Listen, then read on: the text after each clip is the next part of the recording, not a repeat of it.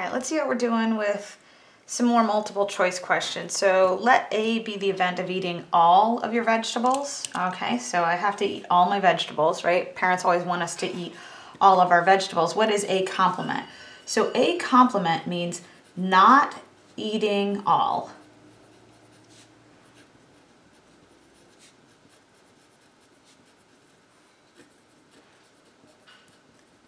All right.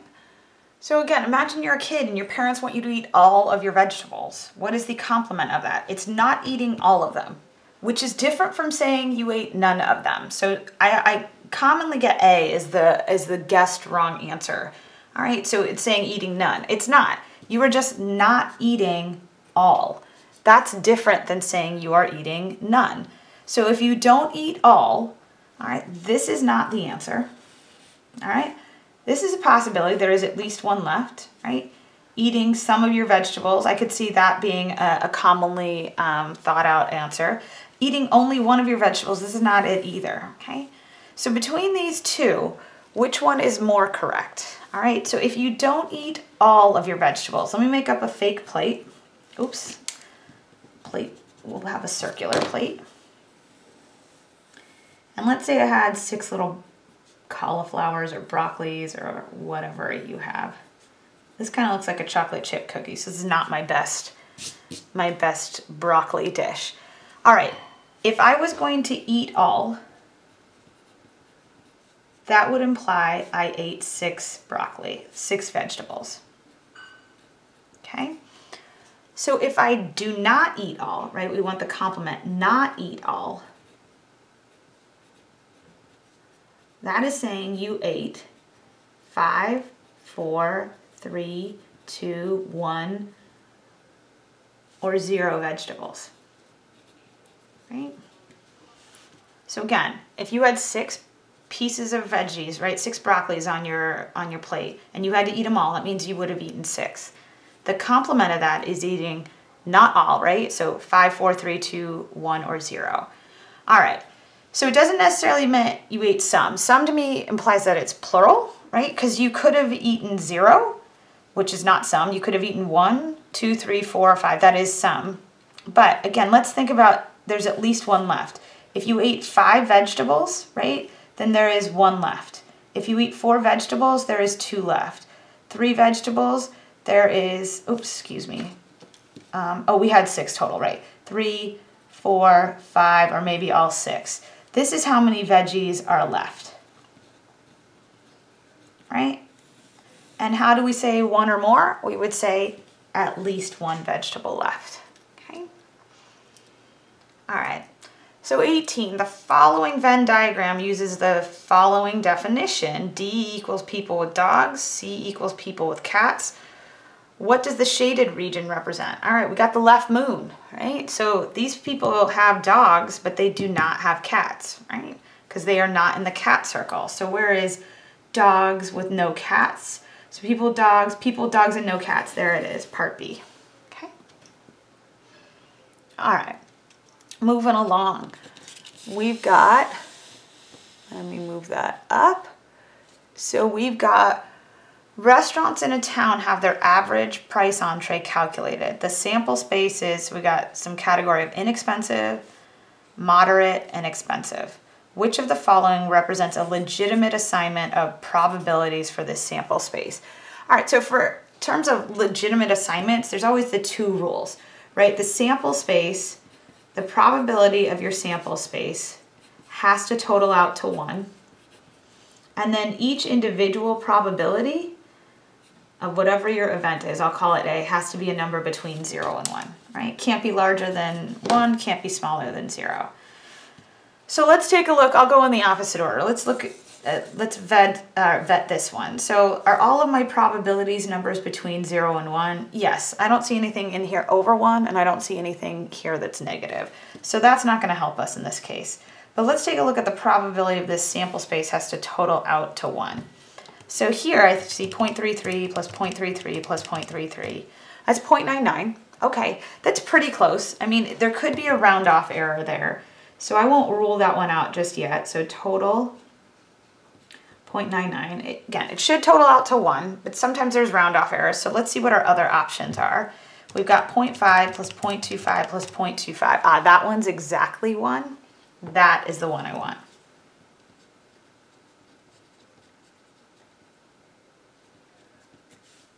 Okay, and just to check the other ones, right? 0.4 plus 0.5 plus 0.2, that is 1.1. That's too much.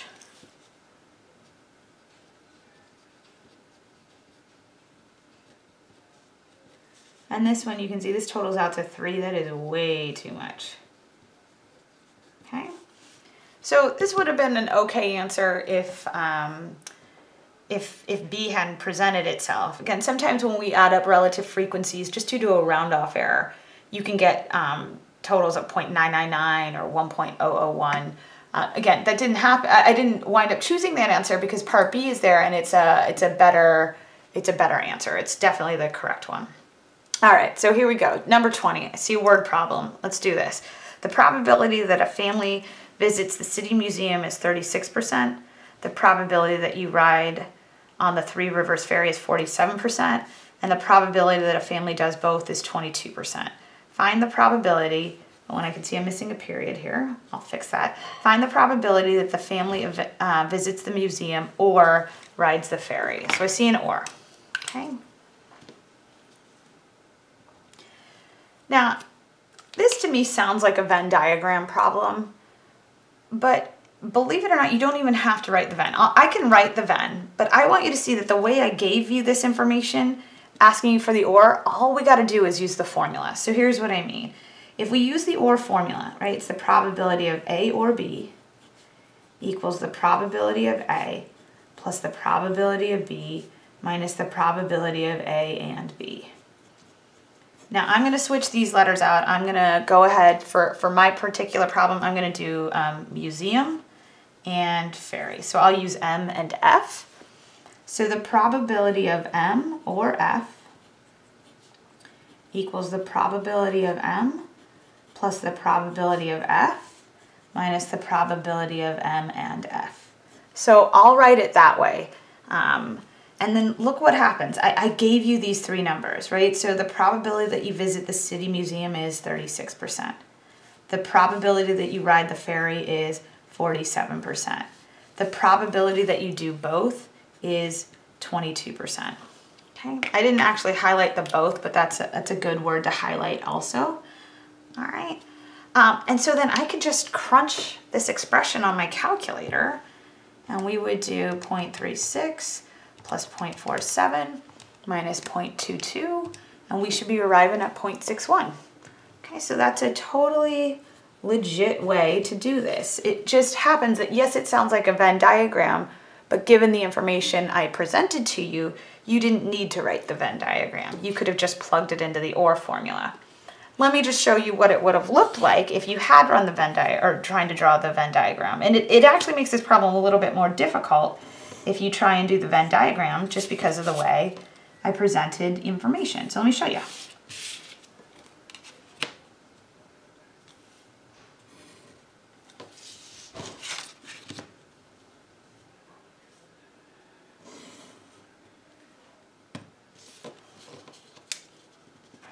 Okay.